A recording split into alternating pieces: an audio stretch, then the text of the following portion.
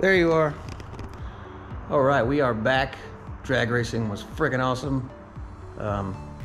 Brought back a lot of good memories. Really happy with the Camaro here. She was right on par with our old nitrous Mustangs back in the day, as far as mile an hour in the 8th. We did have an issue. We found we couldn't launch the car hard. The car would go into real bad shake and fall on its face. I'm pretty sure it's a carburetor issue. Probably needs extended bent baffles or extended rear jets. We'll get it apart and figure that out, but super stoked with how that went. Super B went down the drag strip probably for the first time in 40 some years. Camaro, by the end of the night, we had it going really well. We actually ran right alongside a supercharged LS Silverado, so really stoked with that. So let's get this carb apart and see what's going on.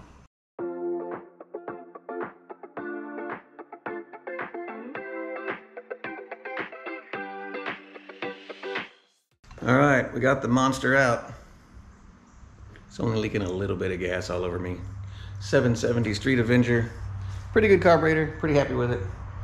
I'm gonna go dump all this fuel out on some fire ants and really piss them off. Strangely satisfying. All right, I'm not gonna sit here and pretend to tell you that I know a lot about carburetors, because I really don't. I'm kind of a fuel injection guy, set it and forget it. However, this is what we got.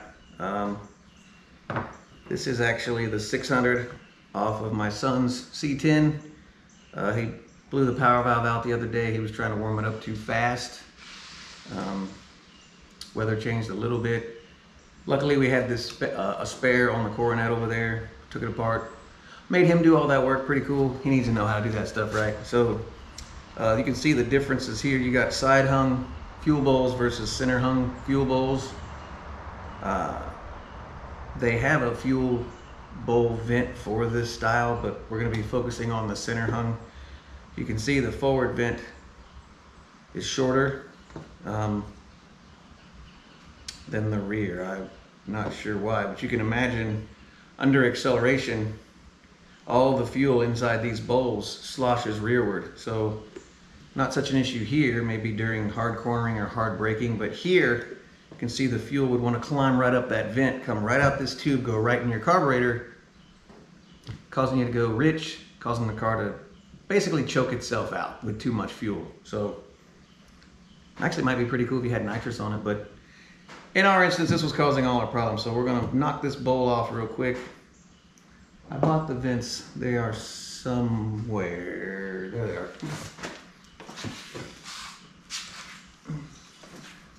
So this is the kit we got. These are bowl vent baffles, center hung. So they look like a little whistle, like a little blow whistle, but I'll show you exactly how these go. Because if you go online on YouTube right now and you try to research bowl vent baffles, you won't come up with nothing. There's like one video where the guy talks about explaining the vent system, but nobody shows you how to put these in. So that's why we're here. In addition to these bowl vent baffles, there's another modification you can do, and you can connect the vent tubes with a piece of PCV fuel line. Make sure you got a slot here. The pressure still needs to equalize with the atmosphere, but this is a lot of 4x4 and off-roading guys do this, especially if you go look up the off-road Truck Avenger carburetors. They have this tube in copper with holes in it already on there for you. However, in this car with this setup, we don't have enough room for this. So I'm hoping it don't come to this, because we may have to pull the hood off if we need to do this. Being the fact that has the air gap RPM intake and the 81 cal induction, we barely have enough room. That's why we run. I'm dying. We barely have enough room for an air cleaner. That's why we run that stupid little thin cane, and I'm sure that's robbing horsepower. But as we continue the trend of making this car look like an old 70s street freak, we're either gonna go no hood tunnel ram, or we'll find a snorkel hood. We'll do something, but it's obviously not ideal.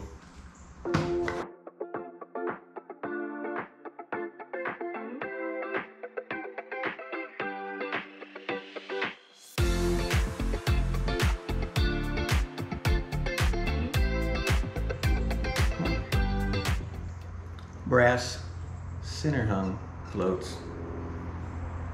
So, wonder what this was that fell out of there.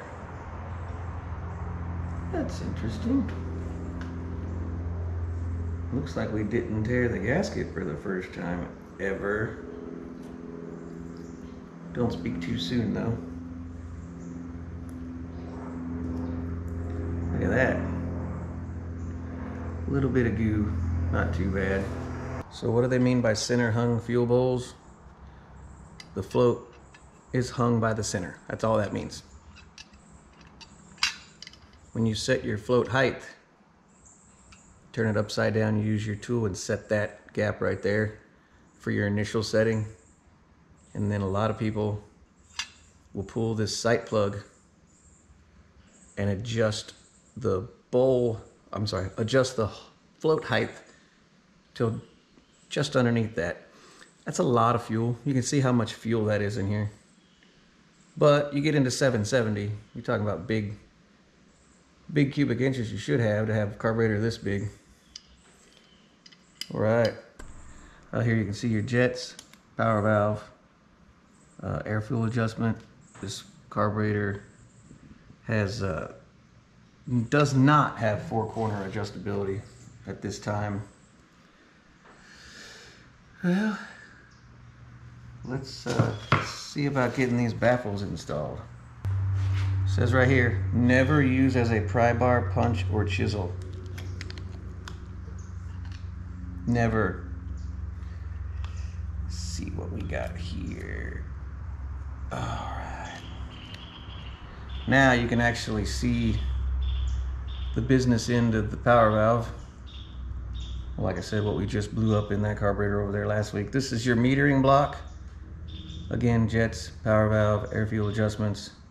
Pretty cool.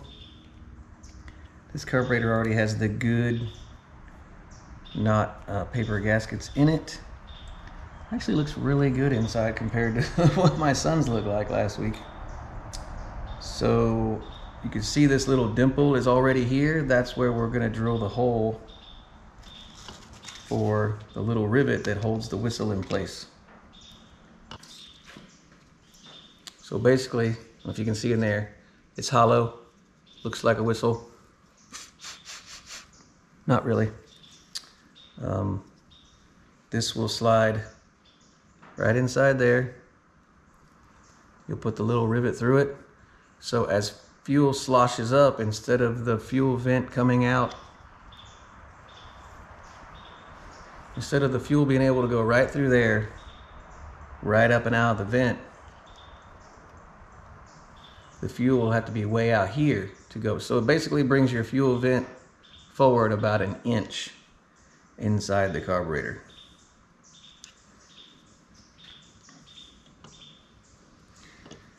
I'm assuming, oh, well,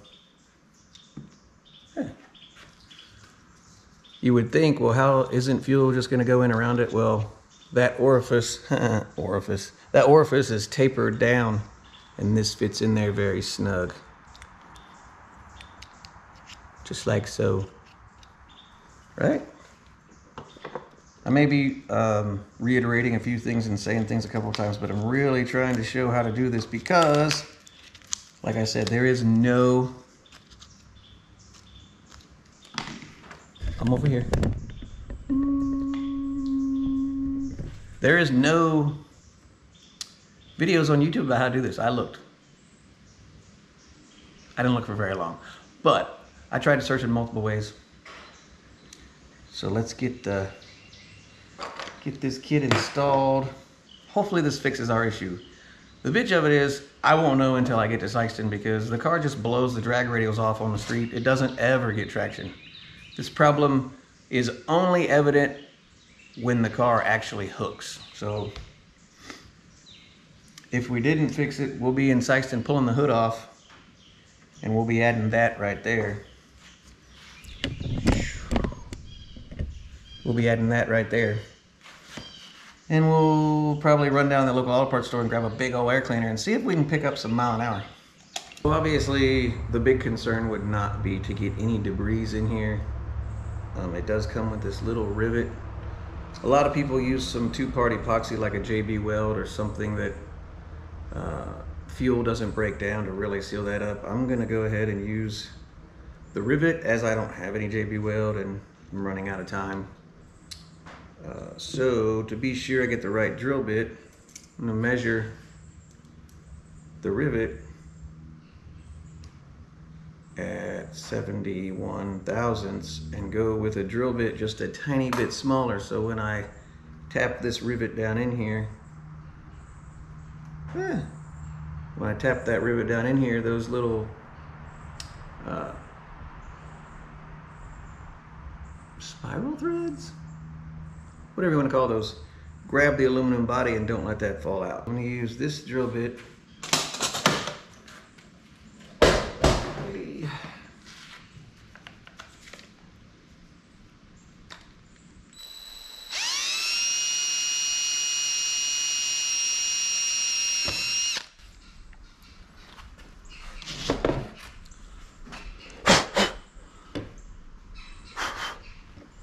All right, crisp hole.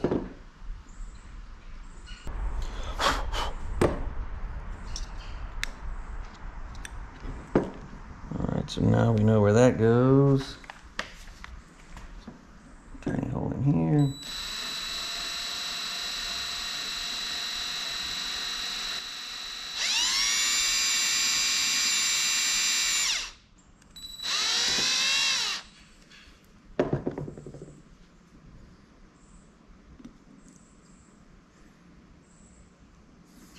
So very important to note, when you install it, make sure that the angle is down like that. You can see that fuel is going to want to climb up here.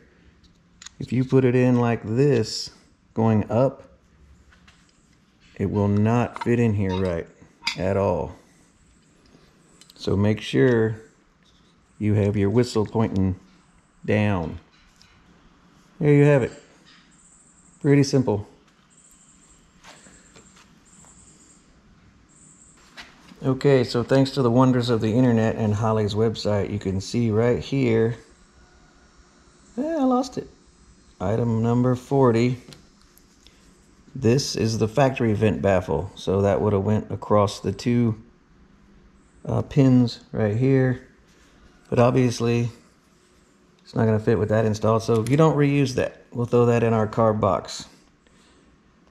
Mystery solved. Now we can reassemble.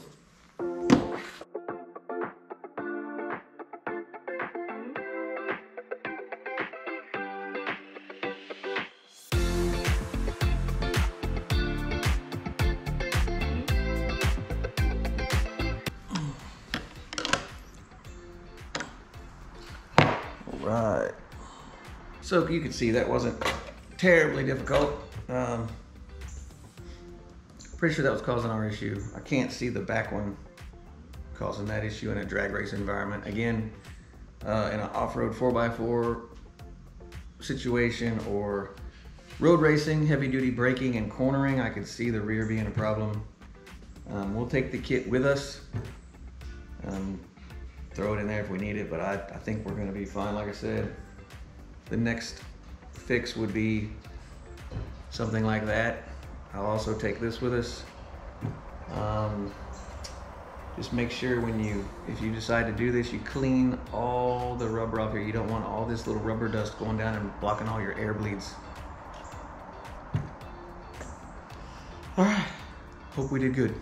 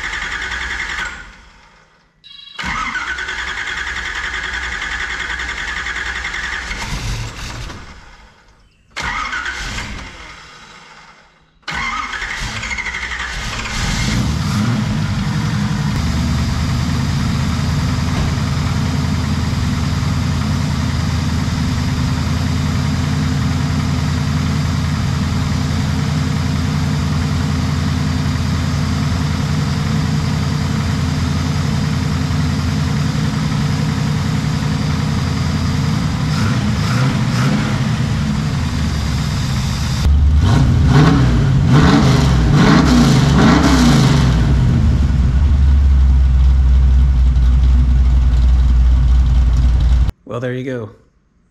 Pretty easy to do. Pretty happy with the results so far. We'll take it on a test drive. Maybe go grab some chicken fingers and make sure we got no leaks. We'll grab a fire extinguisher just in case.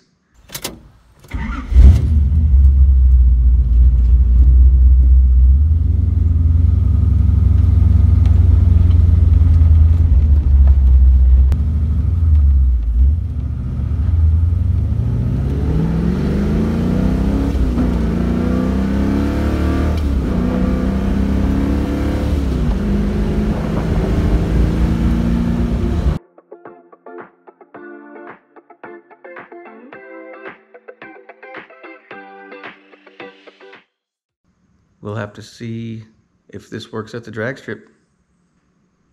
All right. Next time you see us, we'll be racing. Take care, guys.